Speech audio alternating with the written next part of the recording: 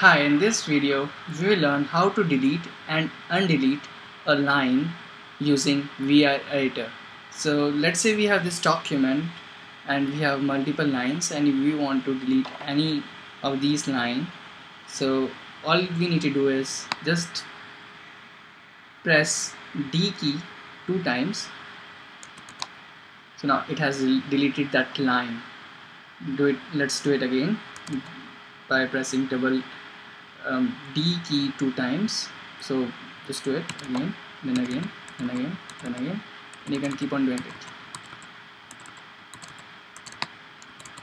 So, and now since we have deleted so many times and we want to undelete that, so just press U key and keep on doing that till the time you are at your oldest change. So now we can see it says already at oldest change.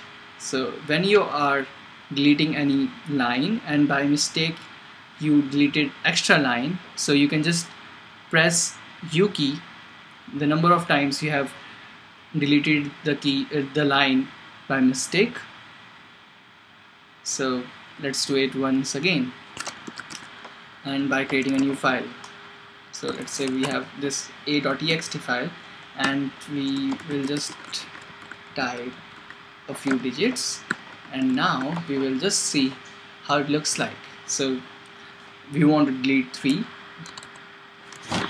Okay, so you have to go to your X mode for doing that. So press escape key and then press D key 2 times, then again, then again, then again, then again, and now if you want to bring it back, just press U key, and we can see 5, then 4, then 3. So this is how we delete the lines, and this is how we undelete the lines in Vim Editor.